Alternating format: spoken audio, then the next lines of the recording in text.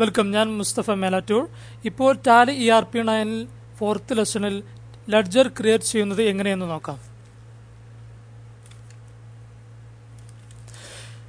Cash അതുപോലെ തന്നെ profit and loss account എന്നീ ലെഡ്ജറുകൾ ടാലിയിൽ ഓട്ടോമാറ്റിക്കലി ക്രിയേറ്റ് ചെയ്തിട്ടുണ്ടാവും. മറ്റുള്ള ലെഡ്ജറുകൾ നാം ക്രിയേറ്റ് ചെയ്യേണ്ടതുണ്ട്. നാവിഗേറ്റ് ചെയ്യുന്നതിനായി കീബോർഡിലെ അപ്പ് ഡൗൺ ആരോ കീ ഉപയോഗിക്കുക. എൻ്റർ പ്രവേശിക്കുന്നതിനായി എൻ്റർ കീ പ്രസ് ചെയ്യുക.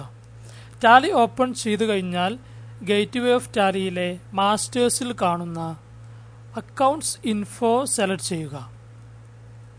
എൻ്റർ അമർത്തുക. ഇവിടെ നിന്നും ലെഡ്ജർ സെലക്ട് ചെയ്യുക. ഇവിടെ രണ്ട് ഓപ്ഷൻ കാണാം: single ledger and multiple ledgers. Multiple ledgers എന്നാൽ ഒരേ സമയത്ത് കുറേ ലെഡ്ജറുകൾ വളരെ പെട്ടെന്ന് ക്രിയേറ്റ് ചെയ്യാവുന്നതാണ്. ഇതിനെക്കുറിച്ച് വരുന്ന ക്ലാസ്സുകളിൽ പഠിക്കാം. നാം ഇപ്പോൾ സിംഗിൾ ലെഡ്ജർ മോഡ് ഉപയോഗിച്ച് ലെഡ്ജർ ക്രിയേറ്റ് ചെയ്യുന്നത് എങ്ങനെയെന്ന് നോക്കാം. ഇവിടെ നിന്നും സിംഗിൾ ലെഡ്ജർ എന്ന് താഴെ കാണുന്ന ക്രിയേറ്റ് എന്ന ഓപ്ഷൻ എൻ്റർ അമർത്തുക.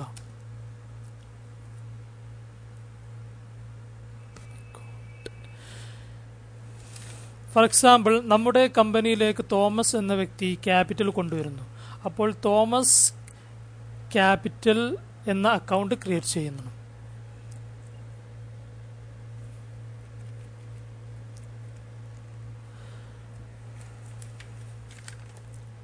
അക്കൗണ്ട് നെയിം എൻ്റർ ചെയ്യുക.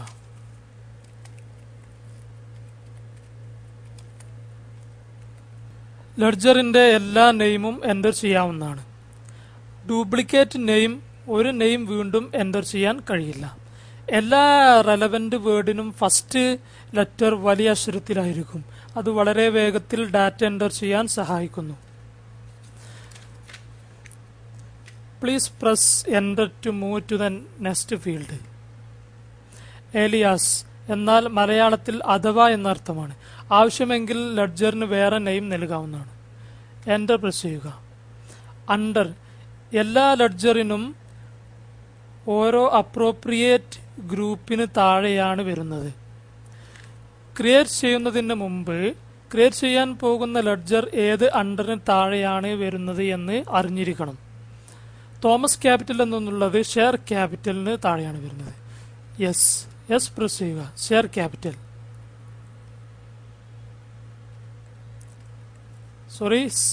Capital account. എൻ്റർ പ്രസ് ചെയ്യുക. മെയിലിംഗ് ഡീറ്റെയിൽസ് നൽകാവുന്നതാണ്. ഓപ്പണിംഗ് ബാലൻസ് ആവശ്യമെങ്കിൽ നൽകാം. യെസ് പ്രസ് ചെയ്ത് എൻ്റർ ചെയ്യുക. അടുത്തതായി ആവശ്യമായ അസറ്റ് അക്കൗണ്ടുകൾ ക്രിയേറ്റ് ചെയ്യാം. ഫർണിച്ചർ അക്കൗണ്ട്,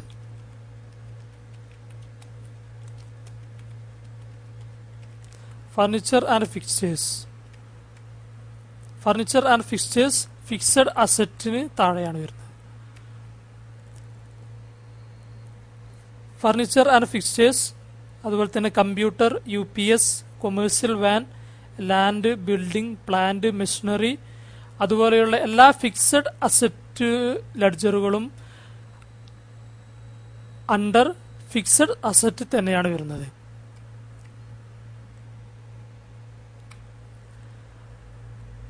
അടുത്തത് ഷോർട്ട് ടേം ഇൻവെസ്റ്റ്മെന്റ്.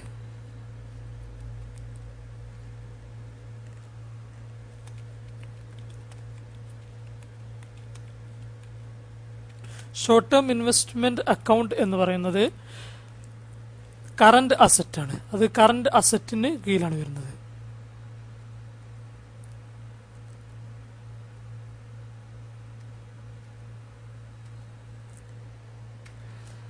അടുത്തത് petty cash.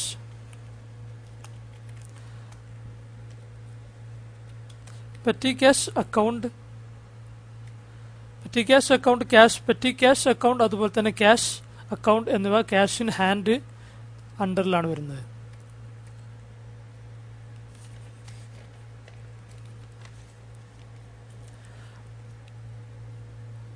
Telephone deposit.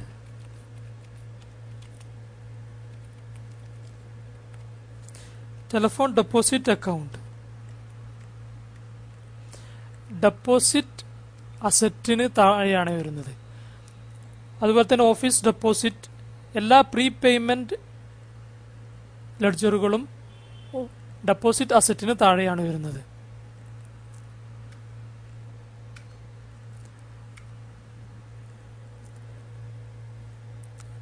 Bank ledger create ചെയ്യാം.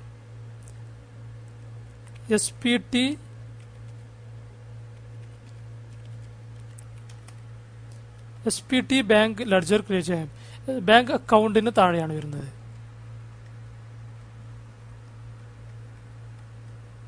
ആവശ്യമെങ്കിൽ മെയിലിംഗ് ഡീറ്റെയിൽസ്, അഡ്രസ് എന്നിവ നൽകാവുന്നതാണ്. Purchase ledgers. Credit purchase account. Credit purchase അക്കൗണ്ടിന് താഴെയാണ് വരുന്നത്.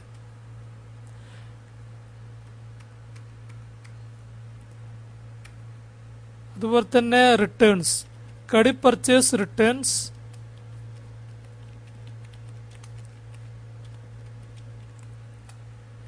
ക്രെഡിറ്റ് പർച്ചേസ് റിട്ടേൺസ് അക്കൗണ്ട് പർച്ചേസിന് താഴെയാണ് വരുന്നത്. എല്ലാ പർച്ചേസ് റിലേറ്റഡുമായി ബന്ധപ്പെട്ട് പർച്ചേസ് അക്കൗണ്ടിന് താഴെയാണ് വരുന്നത്. അടുത്ത സെയിൽസ് അക്കൗണ്ട്. ക്രെഡിറ്റ് സെയിൽസ് അക്കൗണ്ടിന് താഴെയാണ് വരുന്നത്.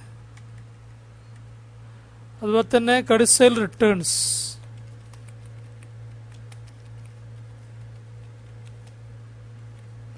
ക്രെഡിറ്റ് സെയിൽ റിട്ടേൺസ് സെയിൽസ് അക്കൗണ്ടിന് താഴെയാണ് വരുന്നത്.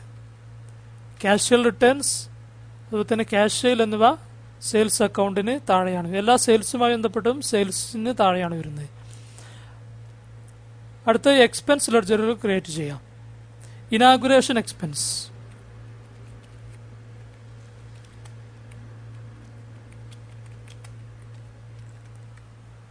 ഇൻഡയറക്റ്റ് എക്സ്പെൻസ് ആണ്. ഇനാഗുറേഷൻ എക്സ്പെൻസ് എന്ന് പറഞ്ഞാൽ indirect expense.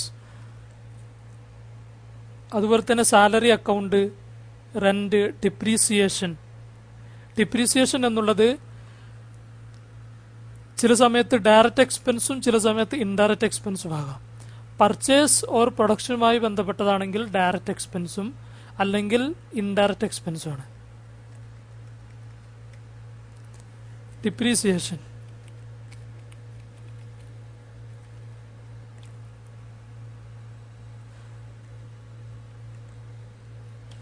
Depreciation account, indirect expense.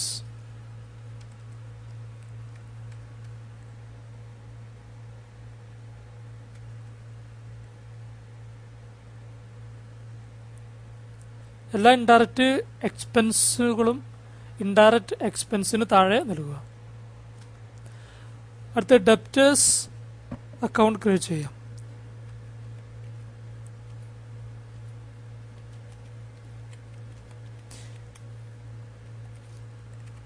വിഗോ trading company നമ്മുടെ സൺട്രി ഡെപ്റ്റേഴ്സ് ആണ്. അപ്പോൾ അണ്ടർ സൺട്രി ഡെപ്റ്റേഴ്സ് നൽകുക.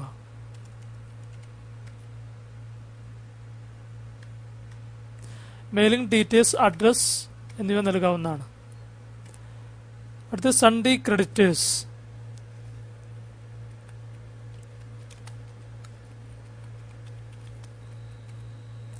സൗദി ട്രേഡിംഗ് കമ്പനി എന്നുള്ളത് സൺട്രി ക്രെഡിറ്റേഴ്സ് ആണ്. Sundry creditors liability, sundry creditors under നൽകുക.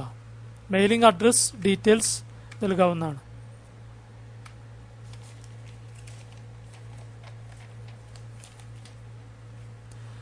അടുത്തത് ക്ലോസിംഗ് സ്റ്റോക്ക്.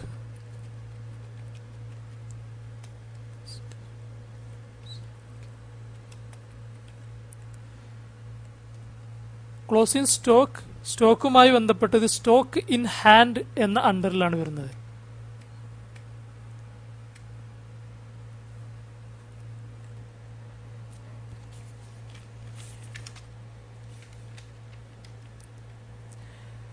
എല്ലാ ലെഡ്ജറും ക്രിയേറ്റ് ചെയ്യുന്നതിന് മുമ്പ് ക്രിയേറ്റ് ചെയ്യാൻ പോകുന്ന ലെഡ്ജർ ഏത് അണ്ടറിന് കീഴിലാണ് വരുന്നത് എന്ന് അറിഞ്ഞിരിക്കണം. വാല്യൂ ആഡഡ് ടാക്സുമായി ബന്ധപ്പെട്ട ലെഡ്ജറുകൾ അടുത്ത ക്ലാസ്സിൽ പഠിക്കാം.